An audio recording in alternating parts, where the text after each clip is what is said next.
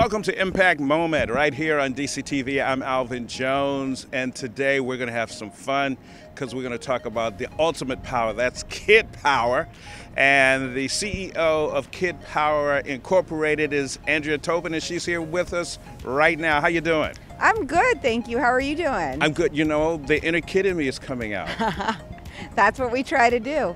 Well, you know what they say, with a child's heart, nothing's going to get us down. That is true, and we need their energy and passion and creativity now more than ever. And their ability. One of the things I do like about children, they will ask the question, what is KidPower Incorporated? Sure. We are a youth development organization here in the district. We are a nonprofit. In our name, KidPower. At our core, we believe that young people can truly overcome their obstacles in their community. They can be the agents of positive change. They can be the power if we give them the right tools and opportunities. So we provide after school, summer, in school programs to help give young people those tools. I understand you guys at KidPower, you have representatives who run for, I won't say office, but their rightful place, and they are a part of making policies that go on inside of KidPower. Oh yeah, absolutely. So I think one of the really important things that KidPower tries to do is recognize that every student has the same potential, but every student does not have equal opportunity. So at KidPower, we want young people to be leaders. We know they can be leaders. And so one of our programs and activities is having young people be elected by their peers to be representatives of KidPower. And they work with us, senior staff and board, to make sure that they can come back to their classrooms and implement classroom policies for their program. And we also have them work with us and City Council on larger DC issues. You know, what I really like about what you're doing with KidPower is the fact that you are showing the youth how things really work, and you're making them a part of it, and you're letting them see how this makes a difference. In the last few years, what changes have you seen within KidPower? Lots of changes, and I'm grateful to see our community actually realizing that young people can be vehicles of change and help advance equity. I'm seeing a lot of that. I remember when I was at one of our elementary schools, I told the principal, I'm really excited the kids really want to do a drive. They want to find out toys and clothes that they don't want, and they want to give those to homeless children.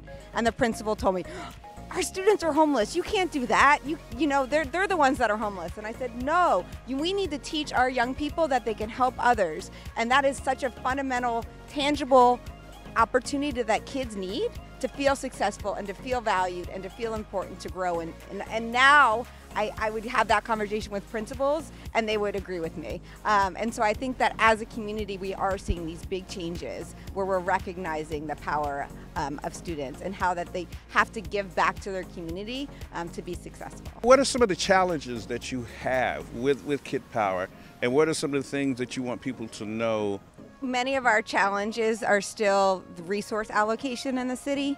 I think we are all aware that there's a wide equity gap and achievement gap here in the city, and I'm really pleased to see DC Public Schools and our city leaders addressing this and providing more funding for at-risk students, but I still see that as one of our biggest challenges. Last year alone at one of our schools, which is in Ward 8, less than 10% of students tested at proficiency in English language arts.